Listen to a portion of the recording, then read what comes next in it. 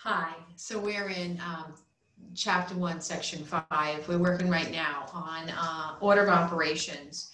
And I wanted to show you something.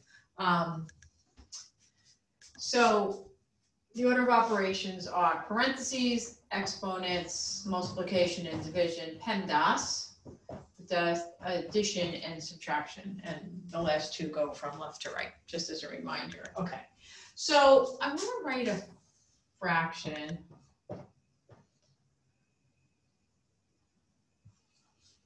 So this is a fraction bar here, and the fraction bar, we already talked about that the fraction bar is really a division bar, right? So it's numerator divided by denominator, but additionally, it actually also works as a parentheses. So this is the same as, so do the numerator, then do the denominator, there's nothing really to do there, okay?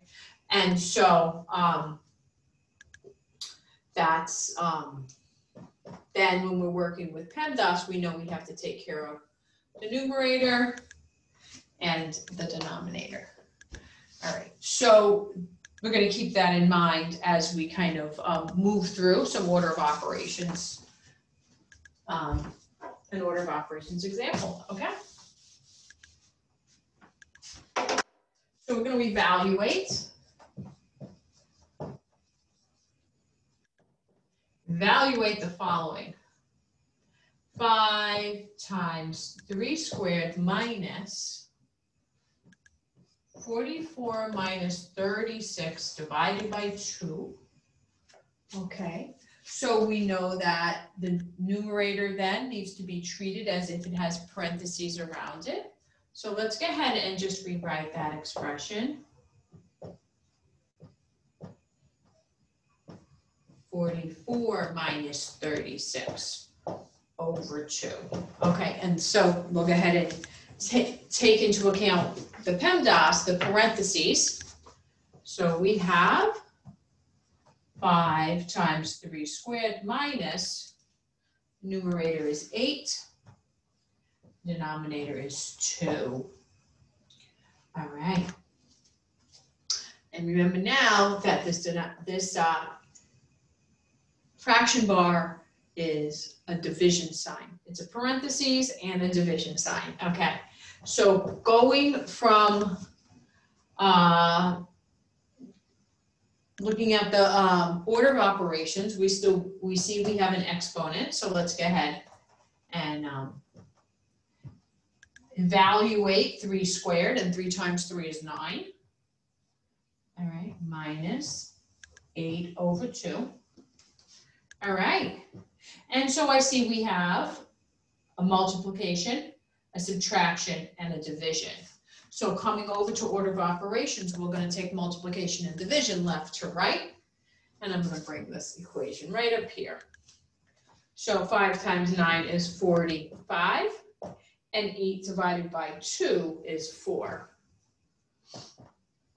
And we get 41 as our final answer. So this problem here is a good level of difficulty in terms of what you might expect on an exam. Okay, so it does seem complicated, but I hope that we can learn to take each line in the expression, each part of the expression, one operation at a time and keep it all straight. Okay, I want to go and talk about average now. So if you took 3 quizzes in our class. If you took 3 quizzes in our class. All right, let's write those down. 3 quiz grades.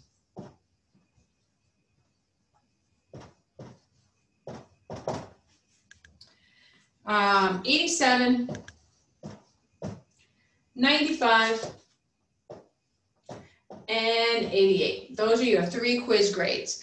And we have to find the average quiz grade. So what we do to average the quiz grades is we add them together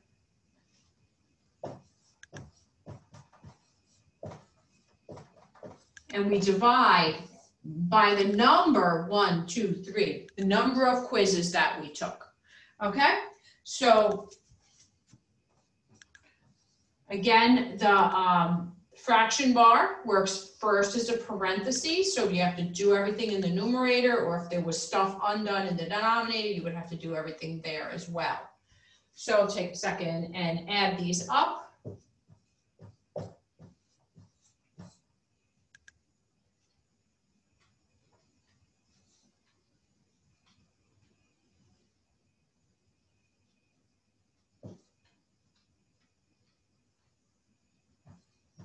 $270 divided by 3, and that's 90. Okay, so that's how we take an average. We add everything up and divide by the number of observations or the number of quizzes that we had. And numerator, using PEMDAS, your order of operations, you get 270 and 3. So because 90 is my average, I expect that 90 is going to be in the middle of these numbers that we averaged. All right, so if you had gotten an average of 62 or an average of 100, then you would kind of feel like, oops, made a mistake, go back and check. But so the average is a measure of center of the numbers that you're averaging. So, all right, I'll see you in the next video.